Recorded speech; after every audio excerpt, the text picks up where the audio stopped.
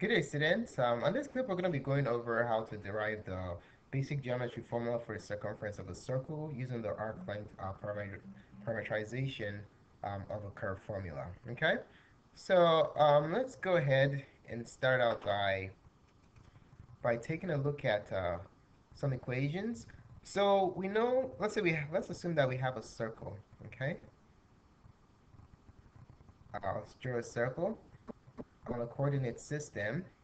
And the assumption here is the circle has radius r, okay? And it's centered around the origin.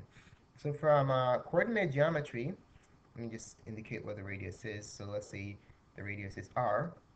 So from coordinate geometry, we know that if this circle is centered around the origin with radius r, the equation of this circle is given by x squared plus y squared equals r squared, okay? And then we also know from geometry that the circumference of a circle C is equal to 2 pi r. All right. So the parameterization of this curve of this circle is given by x equals r cosine t and y equals r sine t for t going from 0 to 2 pi. Okay. So that 2 pi indicates a complete rotation. And we see why this satisfies this curve, because if we input these values into this equation, we're going to end up with a true statement. Okay, so let me show you that to you real quick. So we have x squared plus y squared equals r squared. And my argument is these two substitutions of x and y will satisfy this equation. So let's go ahead and check that out real quick. So we're going to have, if I substitute the x value here, I'm going to have r cosine t squared. And if I substitute the y, I have r sine t squared equals r squared. Okay?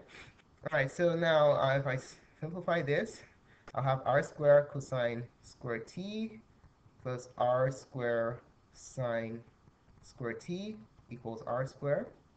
And then I can factor out r squared, and I'll be left with cosine square t plus sine square t equals r squared. And we know that this can be substituted with 1 using our Pythagorean identity, so we just have r squared equals r squared, so we have a true statement. Okay, so this parametrization is an accurate parametrization of this circle right here. Okay, so this is the task we want to accomplish. So let's write this task.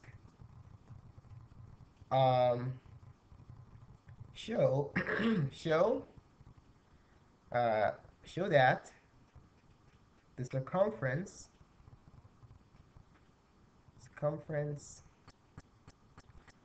um, of a circle with radius r,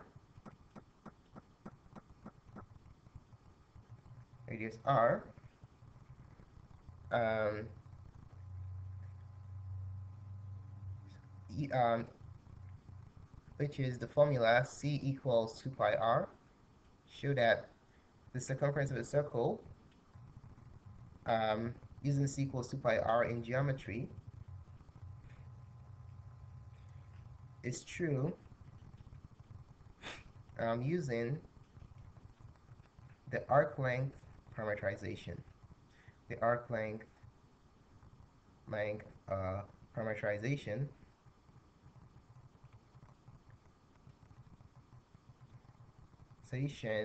um, formula on the equations of a circle. Okay. All right. So the goal here is we have a circle with radius r. The circumference is equal to 2 pi r as indicated in geometry. We want to show using the arc length parametrization formula that this is the case using the parametric representation of the circle. Okay. So before we do that, we just take a look at what the formula is real quick. So let's say we have let me write this in green. Let's say we have x equals x of t. We have a curve defined by x equals x of t and y equals y of t on the interval t1 is less than um, or equal to t, and t is less than or equal to t2. All right, so we have this constraint. Then the arc length from t1 to t2l is going to be the integral from t1 to t2 of the square root of dx dt square plus dy dt square. Okay, so this is the formula we're going to be applying on the parametrization of our circle from 0 to 2 pi, and we have to show that this actually results in this c is equal to 2 pi r basic formula for the circumference of a circle. Okay, all right, so let's go ahead and do it. So for our circle, we have x equals, so x is r cosine t, as we indicated earlier. For a circle radius r, x is equal to r cosine t and y is equal to r sine t. And to get a complete rotation of the circle, is going to be for 0 is less than or equal to t and less than or equal to 2 pi. Okay? So now, if we're going to apply this formula here, just keep in mind the fact that 0 is going to be t1, your lower limit of integration, and 2 pi is going to be your t2. Okay? All right, so to do this, let me complete my formula. I'm missing the t. To do this, we need to find the xt and the ydt and then plug it in here, evaluate the integral, and that will give us the desired result, hopefully. All right, so let's go ahead and do it. So the arc length, which is basically, in this case, L, is actually the circumference of the circle, okay? The circumference of the circle, which is L, the arc length from 0 to 2 pi, is going to be the square root of, now we need to do, let's compute the dxdt and the ydt on the side here, and then we're going to plug it in here, okay? So dxdt is the derivative of r cosine t with respect to t. So the derivative of cosine is sine, so we're going to have negative r sine t, okay? And then the ydt is going to be the derivative of r sine t with respect to t. So we get r is just like is a constant. The derivative of sine is cosine t. All right, so this is what I'm going to input here. So the xt is going to be negative r sine t square. That is the xt square, and then the ydt is going to be r cosine t. I'm going to square that dt. Okay.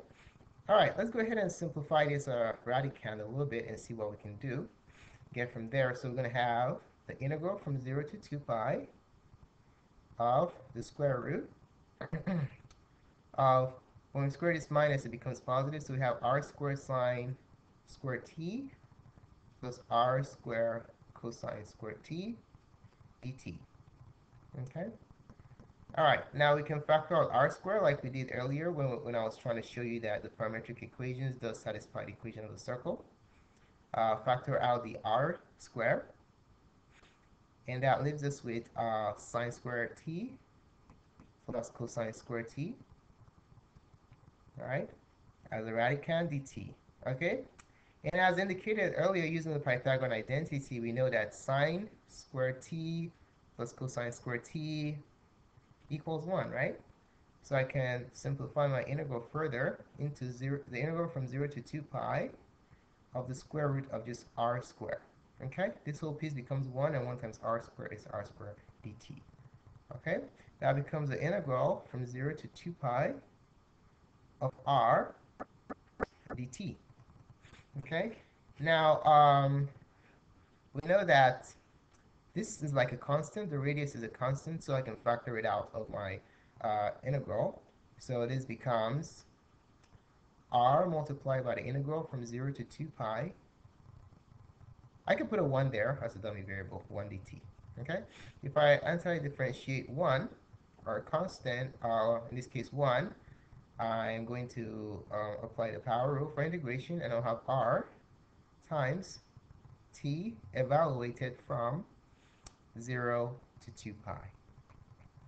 Okay, and then applying FTC part 2, we're going to have r times, input the upper limit of integration, 2 pi minus the lower limit, and then you end up with 2 pi r.